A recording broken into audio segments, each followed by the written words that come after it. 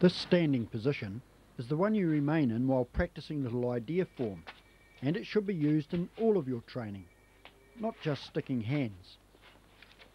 Training blindfolded adds a new dimension to your training.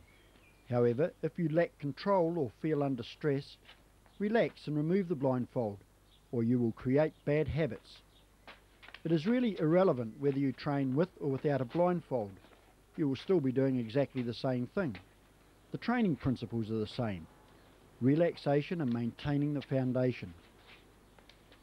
Maintaining the correct posture while practicing sticking hands will develop the firmness of a tree. This doesn't mean that you can't move when training or if you are attacked, but it is a means to developing the correct way to move. It supports the force used in attack and defence, whether with the hands or feet, and it facilitates the flow of force throughout your body. Further, maintaining the correct posture will enhance your use of palm up arm, elbow up arm, and the following arm to deflect, redirect, and reflect force without the use of muscular strength. If you can feel muscular tension, or you sense you are using brute force, you are making a mistake. Relax.